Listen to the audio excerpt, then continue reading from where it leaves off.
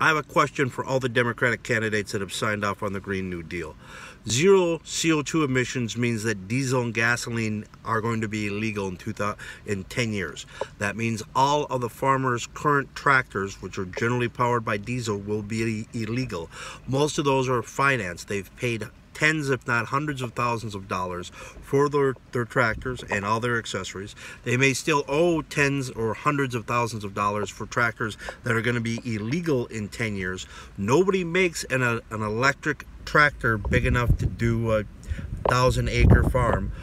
What are you going to do about those losses? Are the government going to buy those tractors back like a gun buyback program? And how are you going to help them finance electric tractors that don't currently exist? Please hit the like button, hit the subscribe button, and ask the Green New Dealers how the farmers are going to replace their tractors.